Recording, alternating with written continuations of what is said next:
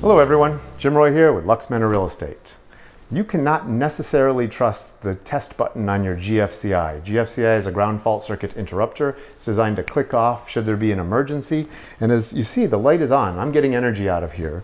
But if I hit the test button, it indicates the light's off. And if I plug something in, it wouldn't work. It would turn off immediately, right?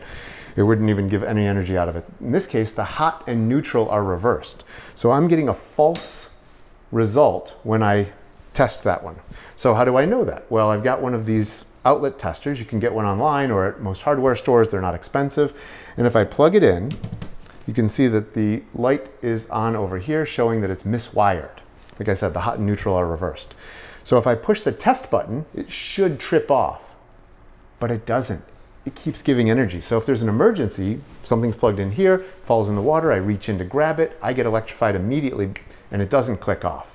So just know that you're protected by getting one of these. Test your outlets and don't trust the test button until you know that your outlet is wired correctly. If you like the quality and efficiency of this video, contact a LuxManor Realtor the next time you're ready to buy or sell a home.